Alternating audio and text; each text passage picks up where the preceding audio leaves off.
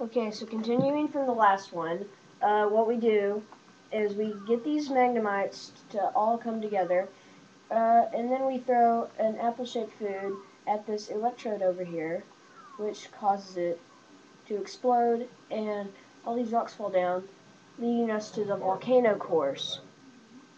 You can only do this if your character can see the electrode at the time.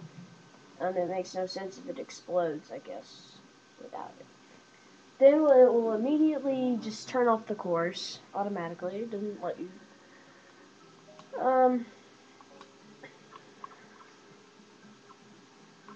So yeah.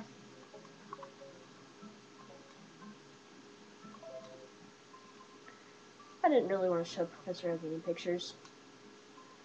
So now that we have found the split in the path, we should go to the new course. So we go to course, and yay, we can now go to volcano.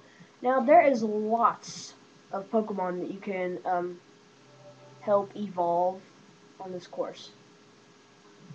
So press Z or L. Ah, crud, I missed it. There's a Rapidash right here, so I guess you can just take a picture of that instead.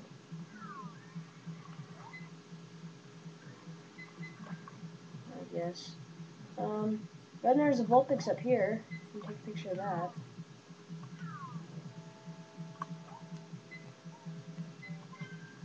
This course goes by really fast, just to let you know that. Here's another Vulpix. You can get a closer pick.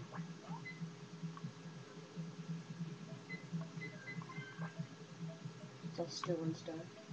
If you throw a Pester Ball, I think it'll get right in there, but we don't have Pester Ball yet, so. This magma and stuff doesn't really do much. But if you had a Pester Ball and the Vulpix gets like right at the edge, you can hit it with either an apple or a Pester Ball and it will fall in. So here's a Charmander. Now watch what we can do with this.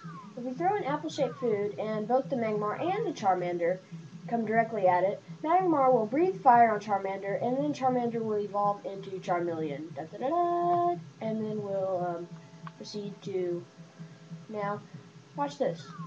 There are loads of Charmander over here. And if you can get them to all come together... Now, here's a Moltres right here. It pops out after you hit the egg that is in front of you. And then it goes spectacular. So just take a picture of that. Then these Magmar over here breathe fire on each other, and they just end up killing each other.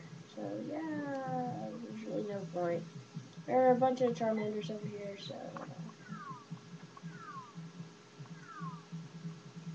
yeah, no point there either.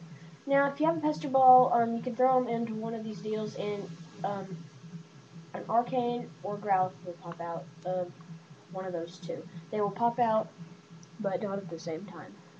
Now, this Charmeleon, which is running / walking around this, just throw an apple-shaped food at it, and it will go and it will throw it into the lava like this, and then it will evolve into Charizard. Yay, Charizard! So yeah, we have that. And after we do that, we will go into here. So I'll meet you back for the next walkthrough, and bye.